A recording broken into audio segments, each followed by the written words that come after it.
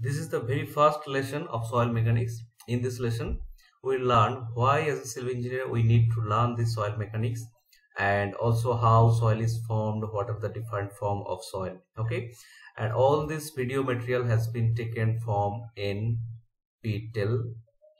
Okay, you can go to this website to get all this material absolutely free. So before starting this video, the credit goes to this NPTEL.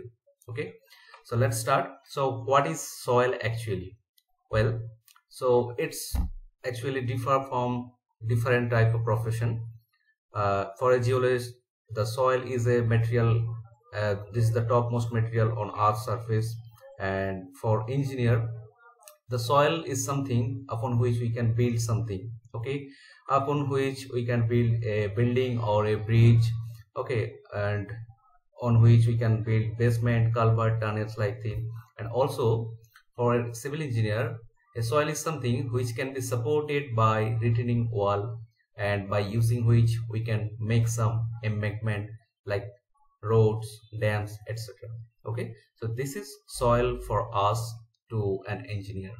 Okay, so how soil is formed, or what is soil? Okay, so and why we need to learn this soil mechanics. As a civil engineer, you know, if you suppose want to build something on the surface of this earth, okay, so what we need to know first, the strength of this surface or the strength of the soil. That's why we need to study the soil mechanics. Or let's say you have constructed something on a layer of clay soil, and obviously after applying the load it will settle, and how quickly it will settle or how much time is required for the settlement, that will be known only when you know the permeability of the soil. So after knowing the strength, you also need to know the permeability of the soil for your construction purpose. To know all these properties, to know all this property, we need to study this soil mechanics subject. Okay, so now move forward. How soil is formed? Before knowing about the soil, first we need to know about rock. Okay, let's consider this is the earth surface. Let's say this is a mountain. Okay, and this is the inner surface of the earth, or you can say this is the lava or magma type of things. Okay, and what happened, you know, due to tectonic activity, this magma come out through this mountain, and it comes out to the surface, and the rocks are formed when this magma cool down. What are these rocks? Well, these rocks are known as igneous rocks. Okay, so you have already formed these igneous rocks. Now what happened? The rain drops or something like wind simply erode this rock, so it simply disintegrates into small particles, and then this rain accumulate them into the bottom of any ocean or any river like things, and they compressed and formed another type of rock, and these rocks are known as your sedimentary rock. Now when you, by applying heat and pressure simultaneously, try to change this igneous rock and this sedimentary rocks, they simply transform igneous rock and as well as your sedimentary rock. After applying heat and pressure, they change and form metamorphic rock. Okay, so these are the three type of rocks. So rocks is the mother from where your soils are generated. How from rock we can get our soil?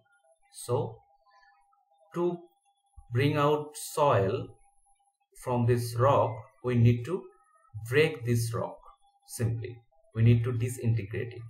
Okay, so who will disintegrate this rock? Let's consider an igneous rock like this.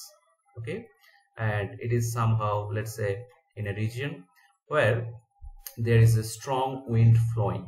the strong wind continuously erode this surface and will form very small particle. That means after thousands of years, if you go there, you will see that there is no rock, rather at a certain distance there are soils or sands like this, a heap of sand or heap of soil. So here wind is acting as the braking force. Okay, so is the wind is only the only force to break this rock down? No. Let's say again there is raining. Okay, so again due to this flowing of water, any rock under flowing of water, simply they will disintegrate continuously. Previously this was shape, then this becomes smaller, so this part create smaller part of the rock, and with time they turn into soil.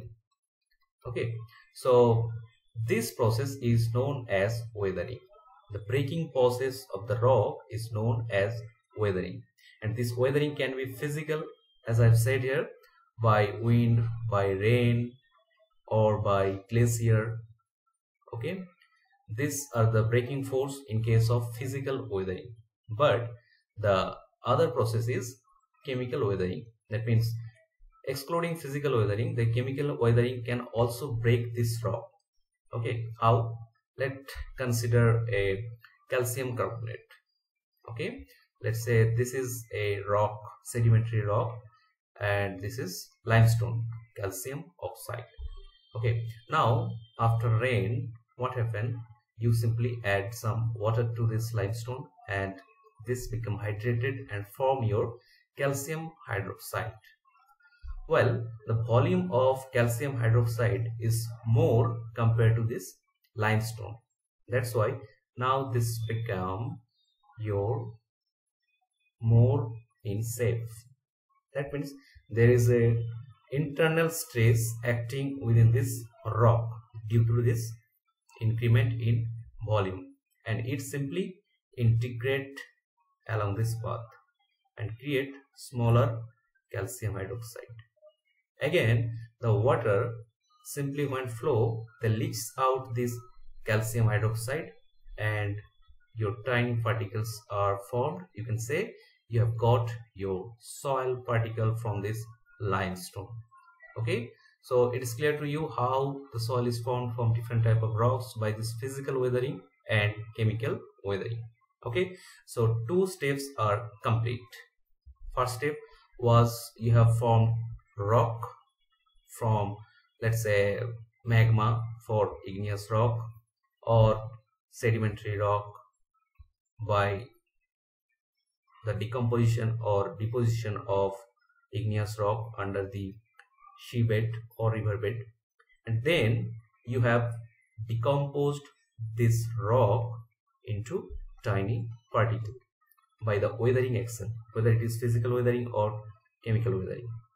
Okay, now you have to transport this soil particle, otherwise they will remain in this place. Okay, so let's say previously here you have formed this soil. This was your soil. Clear? So if there is no force who will transport this soil, they will remain here continuously, and after thousands of years if you come here, you will see this has eroded, this part has eroded, and this whole region has got a layer of soil instead of a rock, because there was no one to carry or to transport this soil from this place to other place. Okay, so if this is happen, this type of soil are known as your residual soil. So what is residual soil? When there is no physical forces like rain, water, or wind or glacier to carry this soil, what happened? This disintegration of this rock is more compared to the transport of this soil particle. Clear? And what happened if you transport this soil particle? Well, what happened? If there is rain, simply this soil particle will be dissolved within this water, and let's say this rain create a flow of water. Okay, so within this flow of water, this soil particle are dissolved. Okay, and when the slope reduced, what happens? These particles are simply deposited on this plane, and this type of soil are known as your alluvial deposits. Okay, now let's say this river or this flow of water is not depositing this soil particle in any plane. They simply enter, this flow simply enter into a lake. Okay, so what happened? Below this lake, now this soil particle will deposit, and this type of soil are known as lacustrine deposits. When lacustrine deposit is related to your deposit at a lake, and alluvial deposit is related to deposited by river on a plain. Okay, and now let's say instead of entering into a lake, this river or this flow of water enter into ocean. This is the flow of water, they enter into the ocean. Okay, and again they will deposit this soil particle into the bed of this sea, and in that case this soil is known as your marine deposit. So marine deposit, from the name you can guess this is related to your ocean. Okay, and we have already considered three cases. First is related to plain, second was related to lake, third one is related to ocean or sea. Now let's say go to any desert. Okay, and there you can see this type of sand dunes are formed. How? Because the strong wind in the desert simply blown away this soil or sand particle from one place to another place. So here the carrying force is coming from your wind, and this type of deposits are known as Aeolian deposit. Aeolian, this term has come from air. Okay, and last one is glacial deposits. Well, glacial moves very slowly, but as they are heavy in nature, they carry lots of debris underneath of them. Let's say this is the mountain and this is the glacier. Okay, so huge glacier is coming or moving slowly.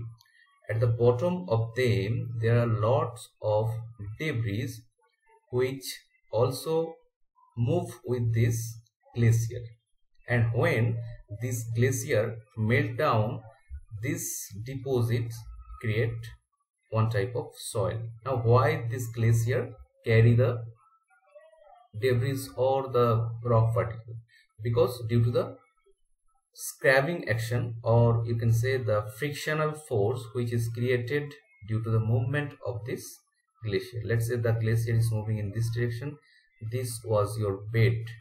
Okay, there is a huge weight acting here, and this will create debris like this due to frictional action in the bed, and they will be embedded within this glacier.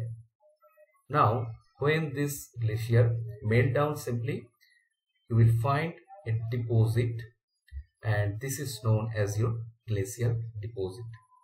That's all for the introductory lesson. In the next video we'll discuss about the phase relationship of soil, and at the end again the credits for this material go to the NPTEL.